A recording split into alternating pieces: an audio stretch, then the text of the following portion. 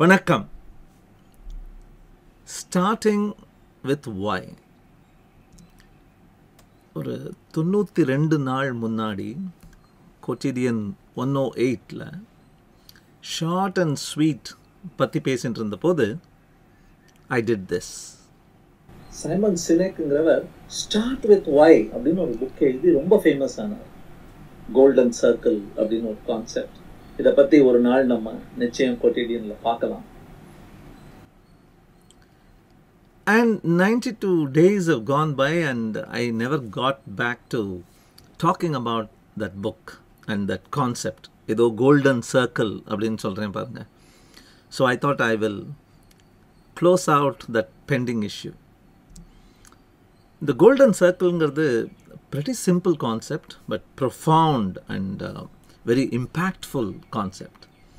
அவர் என்ன சொன்னார் அப்படின்னா, ஒரு கம்பெனியோ ஒரு பர்சனோ அதனுடைய அவுட்வேர்ட்லி பிஹேவியர், அதனுடைய அவுட்வேர்ட்லி டெமான்ஸ்ட்ரேஷன், தனக்கு செய்ய முடிந்த தான் உருவாக்கிய அதெல்லாம் வெளியில் காட்டுற அந்த லெவல் வந்து இந்த what level. What are you, what to you produce, what is this product அப்படிங்கிற அந்த ரொம்ப சர்ஃபேஸ் லெவல். அதை ஃபோக்கஸ் பண்ணக்கூடாது ஒரு புது தொழில் முனைவோர். You have to focus not even with the how. ஹவுங்கிறது என்ன? How you produce what you two. அது கூட பத்தாது. You have to go deeper inside and go to the core of your being. நீ இருப்பதற்கு காரணம் என்ன? நீ ஒரு ஆளா? நீ உயிரோட ஏன் இருக்க? What is the reason for your existence? நீ ஒரு கம்பெனியா? நீ எதுக்கு நிறுவப்பட்ட? why do you even exist அப்படிங்கிற அந்த கேள்விக்கு பல தடவை நீ உன்னை முன்னால் கண்ணாடி முன்னால் நீ உன்னை பார்த்துக்கிட்டு அந்த கேள்விக்கு பதில் தேடி அதை நல்லா கண்டுபிடிச்சிட்டேன்னா ஹவ்வும் வாட்டும் தானாக அமைஞ்சிரும். that is the message of that book. So if you look at it, what you do is at the surface. How do you do what you do? நீ செய்யறியே அதனுடைய ப்ராசஸ் என்ன, உன்னுடைய பிலீஃப் ஸ்ட்ரக்சர் என்ன, உன்னுடைய வேல்யூ சிஸ்டம் என்ன, எந்த மாதிரி மக்களை நீ அட்ராக்ட் பண்ணி அவங்களுக்கு இந்த வேலையை கொடுக்குற, எந்த மாதிரி இடங்களில் உன்னுடைய கம்பெனியை வச்சிருக்க.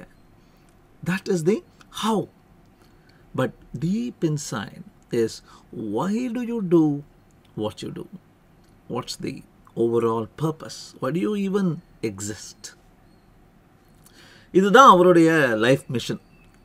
சைமன் சினேக்கை வந்து வாட் இஸ் யோர் வை அப்படின்னு கேட்டால், to ensure every human being on this earth lives a happy and satisfied life because they have found தேர் வை அப்படின்னு தான் சொல்லுவார். This is the overarching theme in that book. He says, உங்களுடைய சாமான் பளபளன்னு இருக்கு, உங்களுடைய பொருள் நல்ல விலைக்கு கிடைக்குதுன்னு வாங்கிறது இல்லை மக்கள். They buy it because they understand and relate to why you are building that product. இதில் ஒரு அட்வான்டேஜும் இருக்குது இந்த மாதிரி ஒய்க்கு போகிறது. என்னன்னா, ஒரு சில நாட்களுக்கு முன்னாடி we talked about jumping the curve. When you jump the curve, the product may change. When you jump the curve, the process and the how might change. You have to try your best and retain the why when you jump the curves. So take a look at this.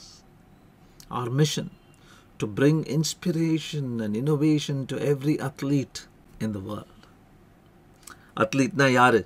எவனுக்கெல்லாம் ஒரு பாடி இருக்கோ அவன்லாம் athlete. என்ன ஒரு white ranging all caching mission போட்டுட்டான் பாருங்க. யார்? Nike. We sell shoes அப்படின்னு சொல்லியிருந்தான்னா fitness pant அவன் விற்க முடியுமா? டிஷர்ட் விற்க முடியுமா? our mission is to bring inspiration and innovation அப்படின்னு சொன்ன உடனே everything falls inside that basket. Organize the world's information, make it widely available and useful. our intent is to become the world's greatest search engine நான் சொன்னாங்க. Search என்ஜின்னு சொல்லியிருந்தா மேப்ஸுக்கோ சேட்டுக்கோ மெயிலுக்கோ business இருந்திருக்குமா? அவங்க உள்ளே போயிருக்க முடியுமா? Our goal is to be Earth's most customer-centric company. எவ்வளவு ஒரு white ranging all catching statement பாருங்க. யார் இவங்க? அமேசான். புஸ்தக கண்காட்சியாகவும் புஸ்தக கடையாகவும் நான் இருக்க விரும்புகிறேன்னா சொன்னார் அவர். அந்த மாதிரி சொல்லியிருந்தா அமேசான் எக்கோவும் அமேசான் வெப் சர்வீசஸும் வந்திருக்குமா? Give people the power to share and make the world more open and connected. Be a social network where anybody can friend anybody else nu sollala. Play Candy Crush no, play Farmville no sollala. All of this fall into that bucket because this is the mission statement, the why. Why do you exist? I want to make it easier for people to connect with people. அது mobile ஃபோனில் இருக்கலாம், வெப்பில் இருக்கலாம், real லைஃப்பில் இருக்கலாம். That's Facebook. Take a look at this. Once upon a time there was a dash. Every day dash happened. One day dash happened. Because of that dash, because of that dash, until finally dash. This is the structure of almost any story. இங்க கை வைக்கிறான் யாரு? Disney. And Disney says today it is in the business of telling stories. சேனல்லையா, cinema படத்துலையா, amusement பார்க்லையா, we tell stories. யாருக்கு பிடிக்காத stories? And that is the catch-all. And that is their why. எதனால் Disney நிறுவப்பட்டது? Walt டிஸ்னியால். தன்னுடைய nieces and nephews-க்கு he wants to tell a story, an amazing story. How about this? No questions. To think different. எல்லாரும் பண்றத பண்ணாம யாரும் பண்ணாதத பண்ண ஆசைப்படுறோம் யா அப்படின்னா, no wonder it is such a world-class company coming up with amazingly innovative products, starting with why. The other advantage is copying is harder when you put a very strong why, when you make every decision, when you make every move, when every one of your whats and hows align with your why, copying is harder. உங்களுடைய what தான் பெஸ்ட்னு வச்சுக்கோங்க. உங்கள் கடைக்குள்ளே வந்து அப்படியே நோட்டம் பார்த்து, ஓ இப்படின்னு வச்சுருக்கியா, ஓ இந்த ப்ராடக்டா, somebody can go and make a copy product, a copycat product. கொஞ்சம் ஹவுல நீங்கள் இம்பார்ட்டன்ஸ் கொடுத்துருந்தீங்கன்னு வச்சுக்கோங்க. somebody can send a spy to your factory, somebody can send a spy to your manufacturing zone and probably make a copy of your product. But if you start with why, whyல தான் foundational thoughts நீங்க வச்சிருந்தீங்கன்னா, they have to get into your mind. They have to come deep inside. ஏன்னா உங்களுடைய ஒவ்வொரு டெசிஷனும் முட்டாள்தனமாவோ வித்தியாசமாவோ வினோதமாவோ இருக்கும் அவங்களுக்கு. But when you look inside, every one of your moves, every next thing you launch, every new process you adopt will be aligned with your internal why. You as a person, you as a founding team will have that thing lined up. So, start with why, and that's the most important thing you should do.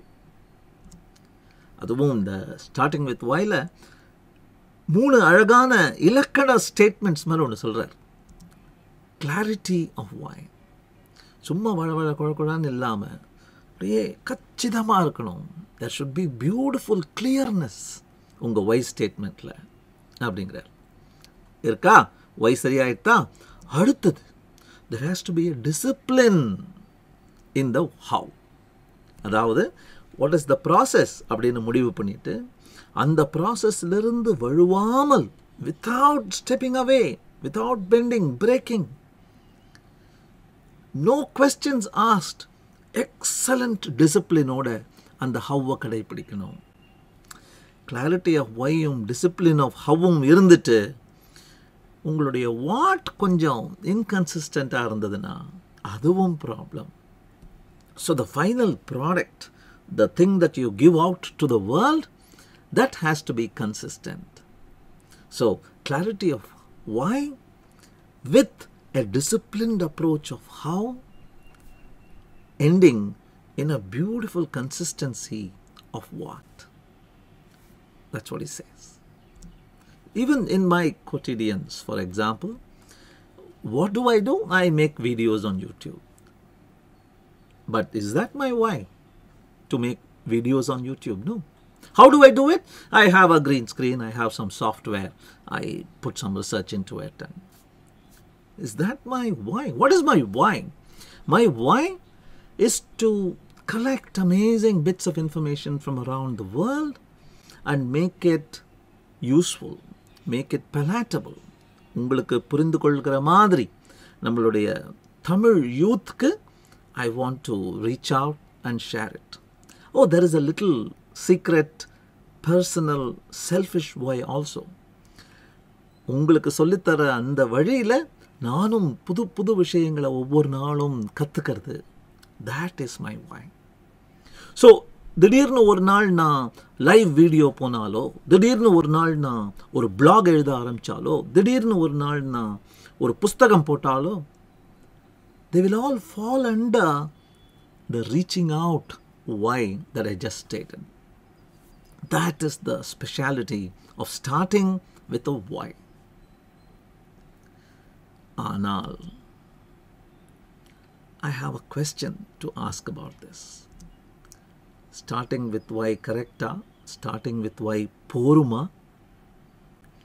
நாளைக்கு பார்க்கலாம்.